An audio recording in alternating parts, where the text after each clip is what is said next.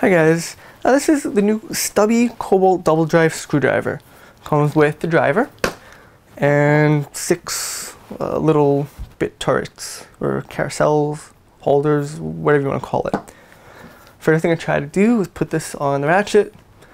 Doesn't fit. These came on this holder where it was all arranged like this, but this is not really a long-term storage case. It's just for packaging.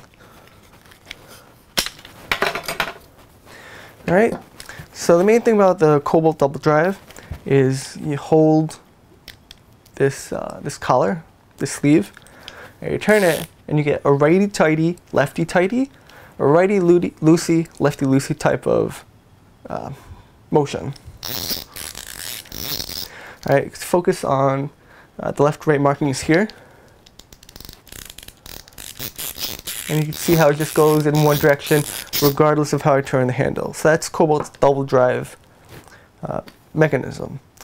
If you don't want to hold the shaft, the sleeve collar, okay, then it acts kind of like a ratcheting driver where you turn, it moves, and then you go back, it ratchets backwards. Okay, so you could use this in a ratcheting manner. Hands-free, you just don't have a fastener, like a demo station here. Or you hold the sleeve, and it goes twice as fast. What I like is the balance. Holding in one hand, it's pretty, well, you gotta stay away from the sleeve if you do it with one hand. Holding in one hand is pretty comfortable. Double drive mechanism, it's compact. My hands don't get in the way of each other. It's actually a nice balance, nice size. I like that it's compact and easy to use. Now when you want to switch directions, just pull out this little knob. I don't know what to call it. The nose. You pull the nose and that switches direction. Or push it back to go in the other way. There's no like middle ground where you could just use a manual driver. So it's either ratcheting driver or double drive. You can't just use it like a regular manual screwdriver. You have bit storage. Sadly, this does not fit in, but you can still put a fair number of bits inside. All right, the threads actually feel pretty good. So this is not going to be a wearable part. Some ratcheting drivers or portable screwdrivers for EDC or tool bag use, the threads they just get messy after the first couple of times. Here, it seems to be hard enough plastic that it'll cause no problems.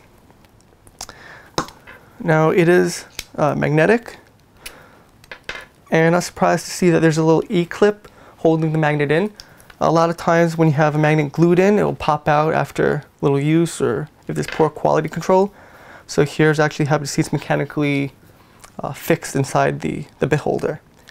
Now this is not a very high quality tool. You can see the shaft is just very thick. It's finished. Higher quality drivers tapered or will be finished a little nicer. But I'm actually impressed. Build quality is nice on the driver. It seems like there's metal gears inside, not plastic, so it's good. And the bits themselves, they're okay. I mean, it's a starter bit set, but it looks like they're plated, and I really don't like plated bits because plated bits tend to not crack, but they flake off plating. Actually, you could see, or maybe you can't, one of the slotted bits looks like it was just painted with a plating, and there's a nub on top. It wasn't finished properly. So these are not high quality precision bits, but for the money, you can't really complain. And well, what I do like is that the holders are nice rubber. So even if what I might do is toss out the bits and keep the holders.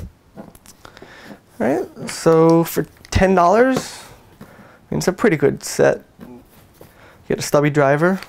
It's comfortable. You get starter bits and 6 nice little bit holders.